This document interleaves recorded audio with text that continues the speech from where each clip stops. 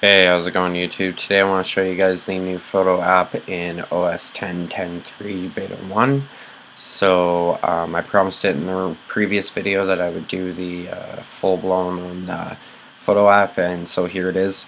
There's quite a bit to it, from basic photo editing to creating albums, cards, books, and collages and all that kind of stuff, importing all of your pictures previously, and it's a really awesome app, but there's quite a bit to it, so the tutorial will probably be a little longer than some of my videos where I like to keep things a little quicker. So here we are in 10.10.3 on Photos 1.0. So the build number so far is 203.38.0. Here you can see we have a library location, so if you want to change your location, you can change it. Photo summary, so you can choose a compact view, which summarizes your collections and years. It's just kind of same sort of collaborated view it gives you on the iPhone. You can copy the importing, so it'll actually like bring the pictures over. You can delete the originals because you know that Photos has a copy of it. You can include the metadata from cameras, so location, or GPS location, which camera took it, and stuff like that. As well as enabling iCloud, which I'm not going to do in this video because I actually use my iCloud and it'd just be a bunch of pictures of like personal pictures and stuff, so we're not going to use it. So you guys are just going to have to miss out on these features for now and play with it yourself when you get it going for obvious reasons. But I just want to say I have enabled it, and so basically the photo stream is the same kind of photo stream that you would get on the iPhone. Photo sharing, so if like you subscribe to an album and stuff like that, it lets you know on the computer. It's really really optimized for the Mac, and I like it. You can also have the iCloud storage, like so. Basically, it takes over the Dropbox and imports all your pictures from your iPhone as you take it. You can choose to have them store the originals on the computer or to keep them in the cloud too, which is really nice, so that iCloud library doesn't get like massive on your MacBook, say if you have a smaller SSD or MacBook Air. Anyways, that's enough of the actual technicals of it. Let's get into the application itself. So using the pinch gestures on the Mac here, I'm just going to kind of browse through and scroll up and down, so you can see it kind of breaks all your images down. Now if I had some pictures of me and the things, it would actually sort them in categories throughout the year. And under your shared would be where the iCloud is going to come up with all the pictures from your iPhones, comments, and everything else that are in the photo streams. Now albums is pretty cool. Albums is, I'm just on the back here. You can see now, just to point out, this will adjust in each view as well. It's different. It'll adjust the view of how big or small the thumbnails are, as well as giving you a back button. Say if you go into an album, that's how you kind of return. This button here is the playlist theme, so you can see you can choose like a slideshow and start the slideshow, maybe with all the, I thought it would do it there, sorry. Now it is a little glitchy, so here we go. So this is all my photos, and it's going to start the slideshow. So you can kind of have really cool ways to show off your albums, especially if you've gone on a trip or something like that. And it's all built into iOS, so then you can put it using an Apple TV onto a screen, which would be really cool too. You can also favorite, so you can make a mess of your organization by just favoriting random things from random albums and have this favorites folder, which is kind of nice too, because then you can have like a random mixture of things. Now projects is something that Apple is offering as a paid service, so if you want to make a book or a calendar, now let's just see what a book is. So they're going to allow you to purchase books. You create them on your MacBook, and then you can order the prints, and now you can see here how much it's costing. We're just going to build this just as an example. I'm not ordering one right now, I mean, but so here you're going to want to grab some pictures. This is the bottom bar here to add where you're going to start, so you can go add photos. You can choose to add.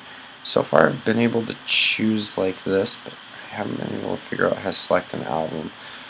Oh, there we go. So there, I'm just learning. So like, let's say I'd like to pick up, let's pick up a bunch of them and see if we can make it big. And we would just click the add button at the top here. Now allow it to run and generate all of these. And then it's going to go placed photos, I believe. Well, no, so it's the unused photos. So you can autofill, which is cool. It's going to place everything everywhere, and then you can kind of move it around from there. Or you can clear all that, which is something that most users are probably going to want to do. And you're going to want to be able to build it yourself. So it's as simple as, when your computer's not being slow and weird. Why? So here's a bug, it won't actually let me unselect all of them. Maybe if I get one over here. Here we go. So now you can grab and place as long as they're not half selected in a broken weird way, and choose. So now if you were building a library, obviously I'm just selecting some random non-appropriate pictures here, but anyways, so you could build this book and then purchase it and have it sent right to your house. So, or Christmas gifts, birthday, Valentine's Day, all that kind of stuff. It's kind of a great way to share your pictures, and you can do it right on the Mac now. So yeah, that's kind of, now there's calendars and everything else like I said, but I don't want to get too much more in depth with it. Let's see, maybe with a card. So this would be something that a lot of people, I'm sure, are really gonna want. So maybe I wanted to build an anniversary card, and I'm gonna celebrate with some nice trees and a guy holding a gun. And so I'm gonna continue and add these images. This is gonna be the best anniversary ever, FYI. And so then I can place them in here. I can also change. As you guys can see, there's a little bit of issue, like a little bit of bug, and then I can put Happy Me Day. I don't know. So you can also choose the text. So there's quite a bit to this application, where it looks like it's just kind of a basic Photos app. It really takes iPhoto kind of a step up. So I could choose the different fonts. I can select the text size, the placement. You can get pretty in depth with this, and I think it's a welcomed feature definitely for the Mac. So we're going to head back out of here, and we're going to get into photo editing on this thing. So let's go find something that would be fun to play with. We'll go into my all imported here, and we'll find something that's maybe really colorful and somewhat appropriate. Let's see here. So let's open this up now. Let's say I wanted to. Now first you can kind of play on the bar side here, which is cool, but you can also make it go away by doing this. So this little option here, if you're kind of in the full mode. I also noticed that you can actually flip through, so that's kind of cool too. So if you're using the gestures, kind of create your own slideshow. Now let's say we wanted to change this picture up a bit. They offer the basic editing features just by going in here, which is really cool that the application goes in kind of dark mode. Now this is it in its full open enhanced mode. I kind of like the feel of it more on my desktop. I don't know, maybe that's just me being an old PC kind of style user. I like the feel of it like that. Anyways, so they offer the basic features as an auto enhance, which actually did a pretty good job just kind of bringing out the kind of colors and everything in the image. Now bear with me, it can be a little, there we go. So you actually have to revert the changes back. So I had it working where you could click it on and off.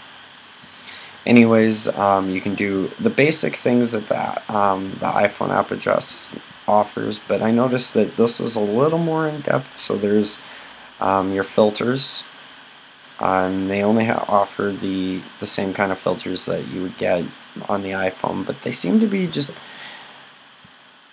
I don't know, I just seem like the quality of it just seems to be a little higher. The adjustments too, you can get into quite a bit more detail with, like let's say I wanted to change some highlights. So in here I can go in, I can add some levels, I can choose my details. My definition is actually what I was looking for. So I want to increase the definition. Like, so you can actually really do some beautiful kind of upgrades very easily. I want the temperature tint, and we'll set it to auto. So just right there I was able to create this. I'm not really too sure. I believe this is a bandage to fix blemishes and stuff like that. So that's actually pretty cool. I'm gonna have to get a little more in depth in that feature because I haven't really played too much with it. And then an auto correct, or the auto eye, or auto red eye, which she has green eyes, so it wouldn't really show you guys anything there. So that's just in the basics. I should have kept it. That actually looked kind of cool. And of the editing of how far you could actually go into it. So with the cropping, I didn't really show this. See, I could have really played with it nice if I hadn't reset it. And then it fades out the background. You can also set your aspect ratio. So say you wanted just the 16:9, which I like that. And I can kind of pull it up a little bit more. And you can just hit enter to save your changes. I'm actually going to go and make a full-on image with this. So let's go back in because I was playing with it too much. I want to clean up her hair. Kind of. Ooh. Yeah, that's way too. So, you know, fun to play with. I mean, really fun to play with. This has a lot of extra features. Hologram. I'm not really too sure how to play with that. So maybe if you guys, you know, have a little more knowledge with this than me, we will all have to play with it and learn a little more. I guess that's what the development stage is for. So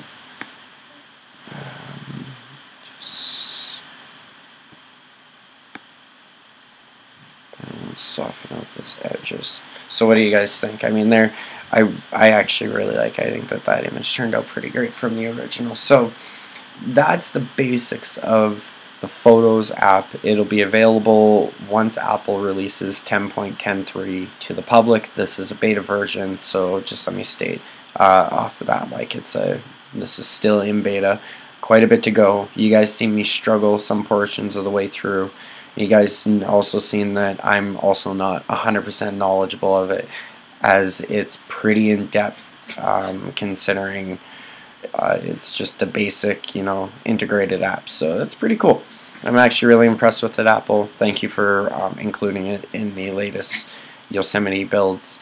And yeah, thanks for watching, guys. Make sure you rate, comment, and subscribe. Definitely subscribe to the channel. It's what keeps my channel going. And thank you for watching. Dog, stop it. Have a good one.